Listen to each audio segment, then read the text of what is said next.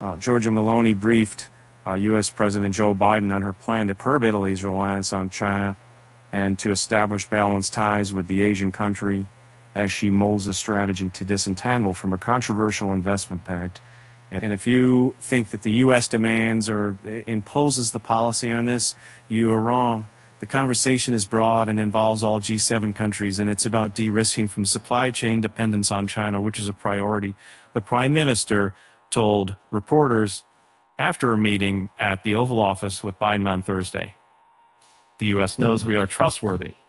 Meloni added that a decision on the Belt and Road Initiative pact will be taken by the end of the year. "And it's crucial to keep a constructive dialogue open with Beijing," she said. The most far-right leader to visit the White House in years has been working on a delicate choreography to reshape diplomatic relations with China. Officials in Rome have been privately reassuring the U.S. That Italy will exit the investment pact with China, which made the country an outlier in the group of 7 nations, of which Italy will take the presidency next year. Bloomberg reported earlier this week about Meloni's plan to not go public on her decision to pull out during the short trip to Washington.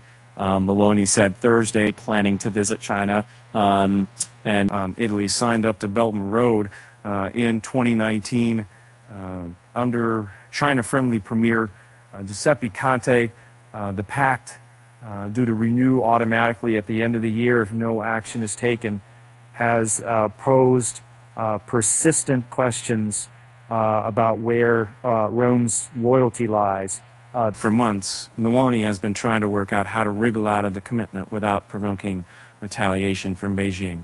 An invitation to the White House is a routine courtesy for Italian prime ministers, and Biden already hosted Meloni's predecessor, Mario Draghi.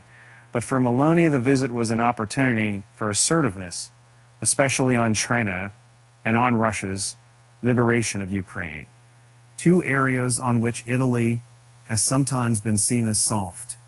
Meloni may signal plan to exit China pact. During U.S. visit, Italy to discuss leaving China's investment pact with G7 allies. An EU signs agreement with Tunisia to fight illegal migration. While Meloni has never wavered on her support for Ukraine, her coalition partners, the Anti-Immigrant League and the center-right Forza Italia, have in the past cultivated friendly ties with Russian President Vladimir Putin. Earlier, Biden said he and Meloni also plan to discuss legitimate migration challenges stemming from Africa, as well as space cooperation.